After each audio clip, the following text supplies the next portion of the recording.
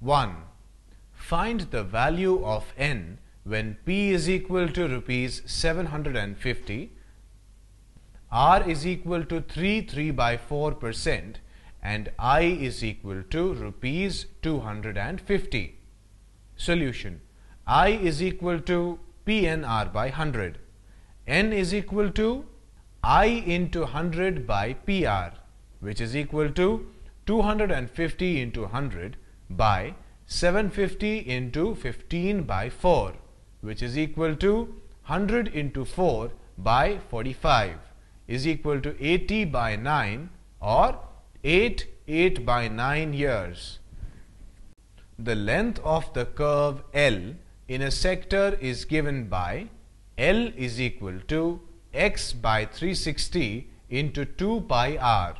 Make r the subject of the formula and find r when x is equal to 70 degrees and L is equal to 33 centimeters.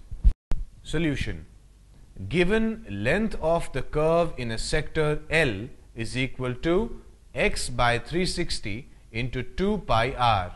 R is equal to L into 360 by x into 2 pi, where x is equal to 70 degrees and L is equal to 33 centimeters. Therefore, R is equal to 33 into 360 by 70 into 2 into 3.14, which is equal to 33 into 18 by 7 into 3.14, which is equal to 594 by 21.98 centimeters, which is 27 centimeters. Write all possible related auxiliary formulae for I is equal to PTR by 100.